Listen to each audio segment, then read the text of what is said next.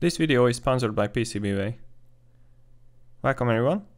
In this video I'm going to show you a cool new gadget that I designed recently. So this weirdly shaped PCB provided by PCBWay is a power supply board for breadboards. What is interesting about it is that it can negotiate power with a compatible USB power adapter and it can provide a lot of power.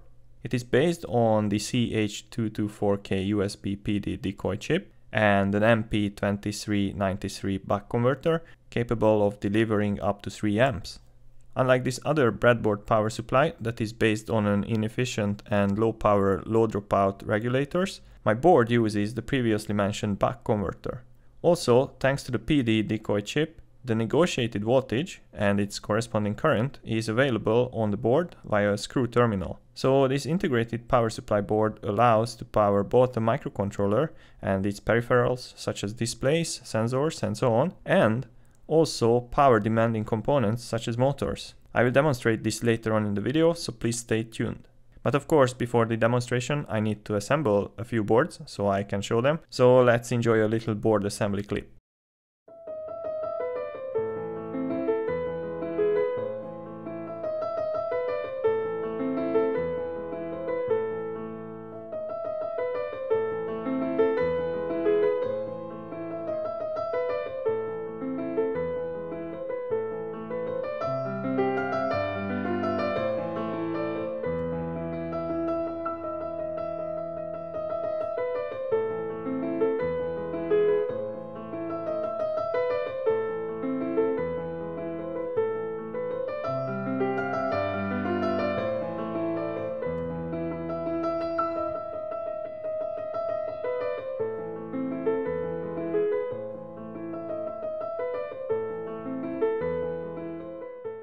The boards are almost done.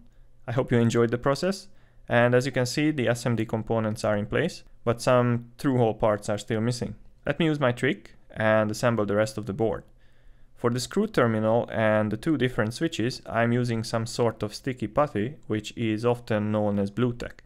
This holds the parts in place firmly while I solder their legs on the bottom side of the PCB. The only thing that one must be aware of is that if the putty gets too warm, it can stick to the components and the board.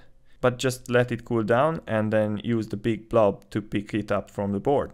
This little hack is a perfect third, fourth or maybe even fifth hand for soldering. The power pins are easier to solder. I just need to plug the 2x3 pins in the breadboard and place the PCB over them, and the rest is easy.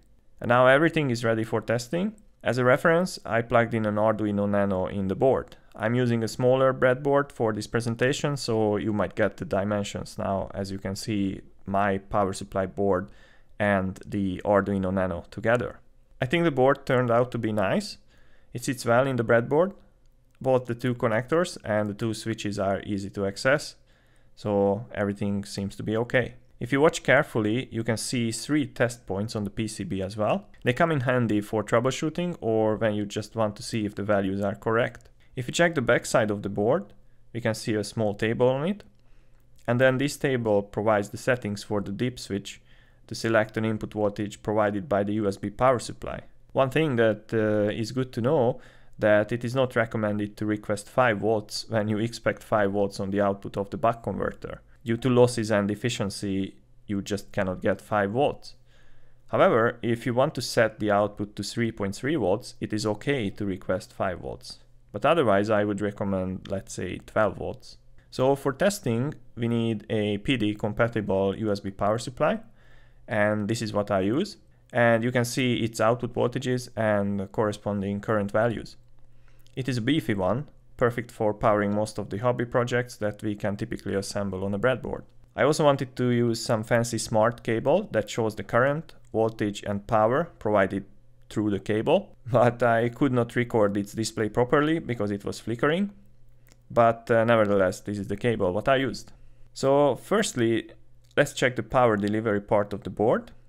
I hooked up the screw terminal with a multimeter, and then I changed the configuration of the dip switch to request different voltages. And you can see that all the 4 voltages are negotiated properly. So since we can get 12 volts or even higher voltages easily, this allows us to drive more power hungry devices directly from this board. You don't need to rely on the microcontroller's weak onboard regulator to provide 3.3 volt or 5 volt input voltage. And you don't need a separate power supply to feed, for example, a stepper motor or a large array of LEDs. Just for fun, I set the voltage to 9 volts and I connect a 3 ampere Peltier module to the screw terminal directly. As you can see, about 1.5 amperes was drawn and nothing started to smoke or smolder, so that's a good sign. And then I did the same exercise with the DC motor. It has much less power consumption, but still no issues to drive it directly. But obviously you would not feed a motor like this.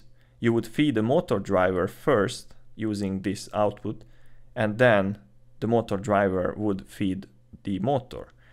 I just did this for the sake of the demonstration, but just don't do this. Also, as I mentioned before, the board is made primarily for providing either 3.3 or 5 volts for microcontrollers.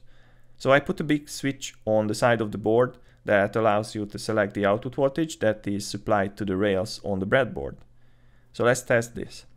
At 5 volts, we have 4.9 volts, which is about 2% off, so it is well within the tolerances.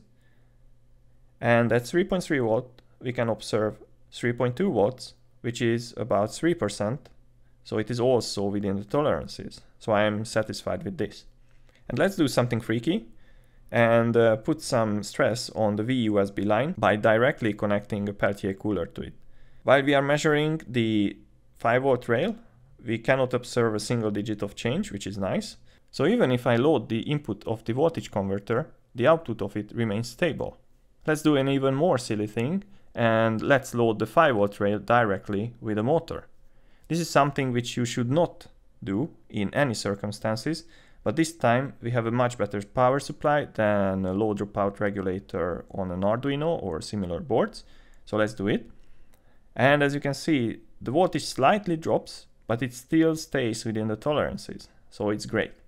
And now let me show and explain you the design of this circuit. I typically don't do this, but this time I decided to nominate my design to PCBWay's new design contest. And since the competition prefers the shared projects to be open source, I also released the schematics and relevant files to match the requirements. You can find all the files and resources on my project page, so check the link in the description. And of course, if you have a project, I encourage you to join the competition and upload your project. You can win valuable prizes, and you can become a part of a great community of creators. So head over to PCBWay and check the details. Alright, so here's my KiCad design, so let me guide you through it. First, let's start with the power decoy circuit part. So first of all, this circuit is the exact copy that you can find in the datasheet. So there's nothing extraordinary about this, and you can replicate the same circuit by just reading the datasheet of this chip right here. But maybe a few things which is worth mentioning is that I connected the shield and the ground together. I just mentioned this because when I googled this, whether I should do this or not, I found out that there is a big debate about this question on the internet. So I just picked a side, and then I said that this specific circuit probably it is not sensitive to this thing. So I just connected the shield to the ground, which is then connected to the ground on the PCB as well. And then of course data plus and data minus pins are wired together, and then they will continue as one singular trace. One trace for the negative and one trace for the positive, of course. The fun fact is that on the PCB itself, unlike you would usually do, I did not do a differential trace between the connector and the chip, and the chip works just fine. So I think that is only important for like USB communication when you try to communicate with the computer, especially at high speeds, but for negotiating the voltage probably it doesn't matter, so that's that. And then CC1, CC2 goes directly to the chip, because that's basically part of the power negotiation. So then since the chip does that, we don't connect resistors here as we would usually do, but the chip will take care of it. And then what is more important to understand is that the V bus or VUSB, it's the same letters but in different order. So the VUSB is the voltage provided by the power adapter, and that is the voltage that we can negotiate and adjust between 5 to 20 volts at different steps. So then whenever we change the configuration of the dip switches, then we will get different voltage on the VUSB bus or rail. And then that VUSB will be carried towards the buck converter, which will then convert it down to either 3.3 volt or 5 volts. We have an LED here with the simple 1 kilo ohm resistor, and that is just the power good or PG status LED. So when the negotiation between the chip and the power supply went well, then the LED will light up. So that means that the requested voltage is provided by the power supply. And then if we look at this part here, this is just the dip switch configuration. So all the rails for the 3 CFG pins, as you can see, CFG 1, 2, 3, are pulled up to the power supply voltage, and then whichever you switch will be pulled down to ground, of course. And then based on their status, either they are at high level 1 or low level 0. Based on a combination of these 3 switches, we will have some sort of output voltage. So you can see here that the value of the CFG 1, 2, 3 will determine the requested voltage. And if you were watching the video carefully enough, you can see that on the back of the PCB you see the exact inverse of this table. And why is that is the following. If you read the data sheet, then you will see this specific table. But then they wired the CFG 1 to 3 in the opposite way, so they are, how to express, pulled down by default, and then you pull them up with the switch. So actually you do the opposite thing with the switches as you do it on this specific circuit. So therefore the logic table will be the opposite. I hope I explained that well. But yeah, if you follow the table on the back of the PCB and you change the switch or switches accordingly, then you will have the correct requested voltage. And you could see that in the video as well, that it works like that. Down here we have 2 other components which are also part of the PCB. So this is just for the screw terminal. So as I said, the screw terminal directly receives the USB voltage, which we negotiated with the power supply. So that is that. So it receives the common ground and then the VUSB. So there's nothing fancy about it. And then here on the right hand side, these guys here, they are the 2x3 header pins on the both sides. So they are the pins which are actually plugged into the breadboard, and this is how they are wired together. Then now we can look at the buck converter.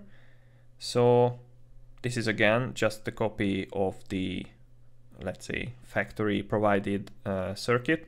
Actually I simplified it just a little bit, but the basic principles are the same. And the only thing which differs, like in principles from the original design, is that I made a voltage selector part on this. But let's start with the chip.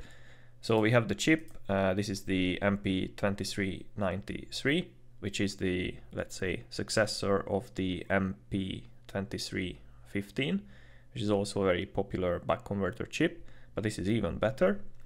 And then basically what happens here is VUSB comes in and then it goes into the chip.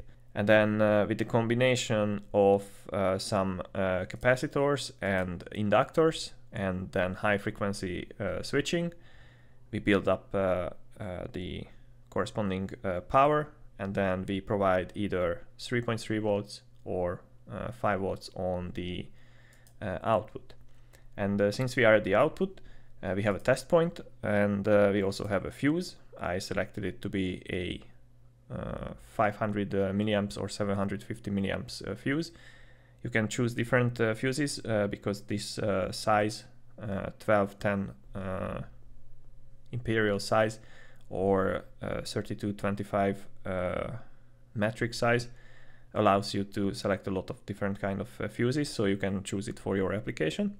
And then this is also an interesting part here. This is the feedback part. So actually we have a trace starting from here, from the junction between L1 and 3, which is basically the output voltage. So that output voltage comes back to the feedback, and then based on the selector switch's position, either we switch to a lower value, a resistor R8, and that will result in the 3.3 volt output voltage, or we can switch to the higher value resistor, and then that will result in the 5 volt output voltage. And yeah, so basically we just divert the circuit towards one of these resistors, and then we have this set of resistors again, and then based on the values of these, yeah, basically 3 resistors and the output voltage, the feedback pin will sense some value, and then based on that value it will drive the chip to provide the corresponding output voltage. So basically that's the whole circuit. And if you're interested in some details, please visit my website. Link is in the description. I put a lot of pictures and everything there, so you can find some extra resources there. And also don't forget to visit my PCBWay project site, because you will find all the resources there. For example, the schematics, the Gerber files, and some other good stuff. So don't forget to visit my PCBWay project site. And if you like this kind of content, please consider becoming my YouTube channel member, because that contribution can help me to develop more similar devices and put more resources and time into these kind of projects. So I hope you like this video, I hope you learned something, and see you in the next video.